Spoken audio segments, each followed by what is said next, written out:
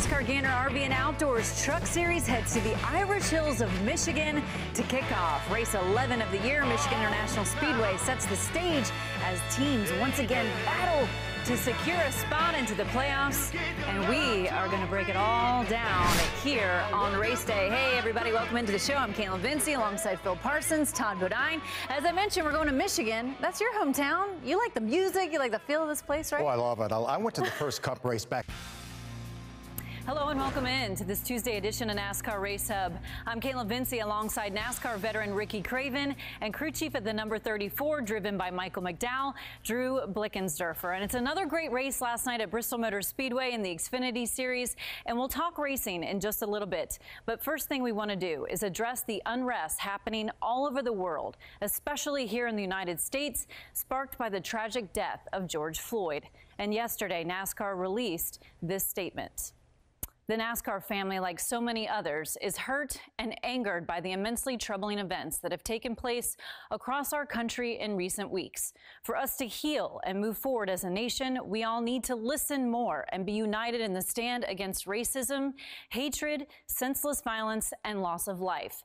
And we must all hold ourselves accountable to driving positive change. While our sport has made progress over the years, there remains much work to be done, and we fully embrace our responsibility to help bridge the racial divide that continues to exist in our country.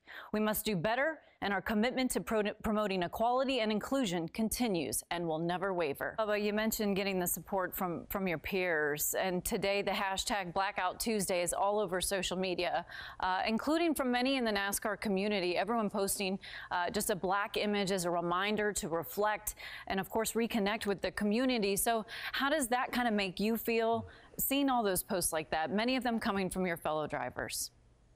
Yeah, no, I think that it was big. I was really proud of NASCAR for stepping up and delivering that message. And thank you, Larry. He made a good point there. Who's in the 48 car in the future? Anything you want to share with us? Ooh. I'm sorry, did I miss it?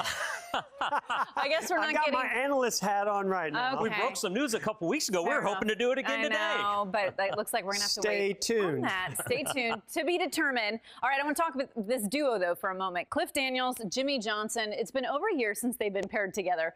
What have you been seeing out of them as of late? Well, Kevin Harvick wins at Michigan. Michigan saw a dominant performance, yes, we're saying those words a lot, out of Kevin Harvick and the 4 team as they took home their 5th and 6th wins of the year. So how's Harvick feeling after this weekend? Well, Matt Yoakum caught up with driver 4 in Winners Wrap-Up. I'm gonna plead the 5th now. 3 questions. You can only plead the 5th to one of them. The first one being in regards to the stressful times. What is your alcoholic drink of choice to deal with the stress? I really like Mick Ultra is pretty good. I had it here on Race Hub to welcome in one of those inductees, Dale Earnhardt Jr. joining us. First and foremost, Dale, congratulations. So very deserving for you to get inducted into the Hall of Fame. Has it set in for you yet that you're going in? Well, it was really emotional to see my name pop up on the TV screen. I learned it right around the same time as everybody. Joey, we've talked a lot about racing, and we love following you and your wife on social media. Saw a video you posted on Instagram at an ice rink with your son Hudson saying the fundamentals of the Logano Loop. Tell me about this experience and how the family's doing.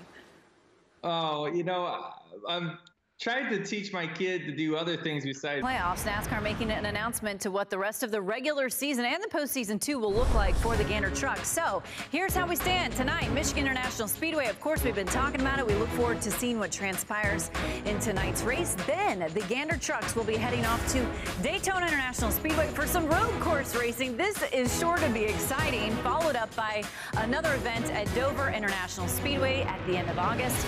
Then we're headed to the Worldwide Technology Raceway at Gateway, and then to Darlington. This is so exciting. It's been added into the fold for the Gander trucks, along with Richmond Raceway in mid-September. Those 2 racetracks have caught my eye in terms of the rest of the regular season. What about you, Todd? Well, I gotta tell you, I cannot. We do welcome in Regan Smith and Drew Blickensderfer. You guys parked a little weird here to get into the studio. What's going on? Didn't stop in the stall correctly. Stop, yeah. Yeah, didn't hit the sign. And I got to say, you seem like you're out of breath. There was a lot of news right there to get through. There was. But a little bit more big news that was announced here a little over a week ago. Congratulations. We haven't done a show together since then, Kaitlyn. That's right. Yes, I'm having another baby. We're very, very excited. So a positive thing and a bit of a crazy year, right, guys? Very excited. Looking forward for a brother or maybe another sister? She keeps saying sister, but, you know, she doesn't actually have a choice. So well, congratulations to you and Blake. Thank you so much. I appreciate that. And as you mentioned, Regan, tons of news. I want to start with Levine Family Racing. Your take on the announcement. Well, I'm sad, I think. Fred, that is impressive. I was like a snake charmer, huh? Hell no, Ward. Hell no. That's all. That is not a snake. That is an anaconda. That's straight out of a movie. That is larger than life. To get that out of here. Yeah, that's pretty scary. I am not a snake fan. I'm looking at the tractor behind him more than anything else. I'd just rather not worry about the snakes. Use a tractor, run over him or something like that. Not a snake guy here, but Ward, I can see that out of Ward.